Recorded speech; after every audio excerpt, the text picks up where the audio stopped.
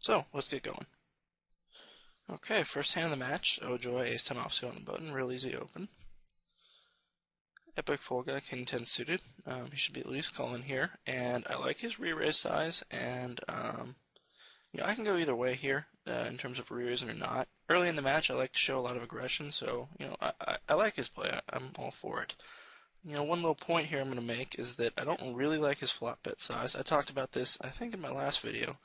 Standard for me has been 2/3 to 3/4 pot on the flop, and I've been experimenting with, half pot and 3/4, half pot 2/3 ish, and liking that. Given that they're 200 big blinds deep, full potting is, not as bad because they still have a lot of room to work with, but I think you should take that down a little bit, maybe 180 or so.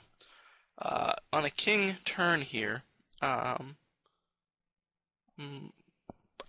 okay, so in general, I think the king is a great card to two-barrel. And if EpicFoldGuy didn't have a king in his hand, I love the bet, and I like the sizing. It's a good size, 450, 500. That's about what I would bet there, if I'd led the flop for what he did.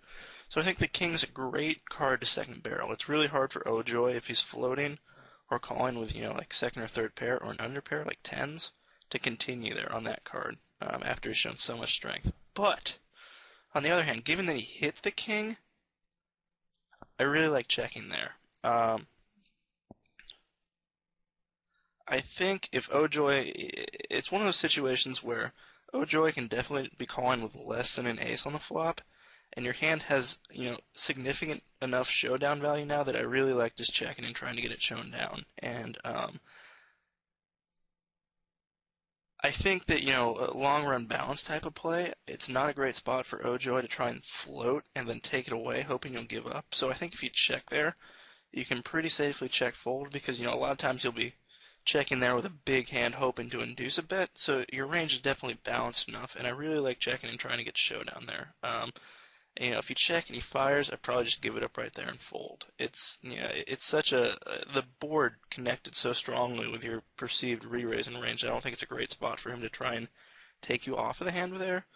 So I really like a turn check in that spot. And after he bets, I think, it's a thin spot for OhJoy, but given that it's the first hand of the match and that this is sort of a weird spot because they're both on video, so they both might be playing a little different than normal and a little more amped up, I think he can, assign a little bit of a higher percentage of air because of those two factors into EpicFoldGuy's range, and so he makes a thin, but I still like it, the shove there on the turn. And I could go either way. There are merits to calling and merits to shoving there.